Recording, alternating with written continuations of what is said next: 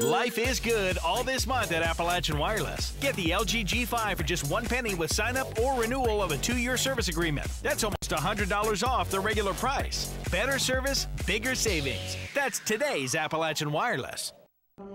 The drug epidemic in our region continues to grow, and so do the efforts to combat the issue, as was evident this evening where a community drug forum was held and hosted by Attorney General Andy Beshear, who says there's no greater single threat to Kentucky than the drug epidemic, and when people who battle addiction begin to recover, so does everyone around them. When you get people through recovery and when you send them through those parenting classes, when you teach those job skills, you're right, you rebuild lives, you rebuild families, you create healthier families. You can solve so many of the issues that are out there just by focusing on that root cause. And I got to tell you, I've seen a lot of people go through recovery, go back home and give that 2-year-old son or daughter the father or mother that they haven't had yet. You want to talk about a miracle right there? It certainly is to that child.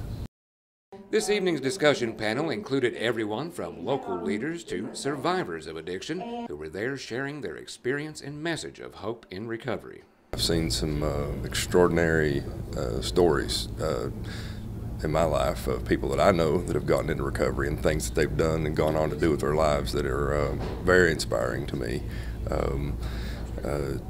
And it is true, when one person recovers, yes, the family begins to recover because the whole unit is sick, I believe, with addiction, with the disease of addiction.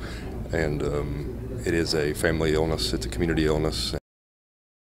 With the shared knowledge, we get the greater understanding of the problem. You know, there's things that I can offer to the doctors that they can't offer, that I can offer to the policemen, or the doctors can as well, that each individual part fits together to kind of put the whole puzzle in place. It's like I said, I mean, I don't understand the medical need for the MATs the same as they don't understand the importance of abstinence to my program.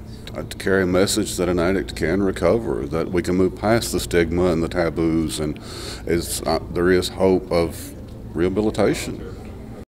Reporting from Prestonsburg for EKB News, I'm Sean Allen.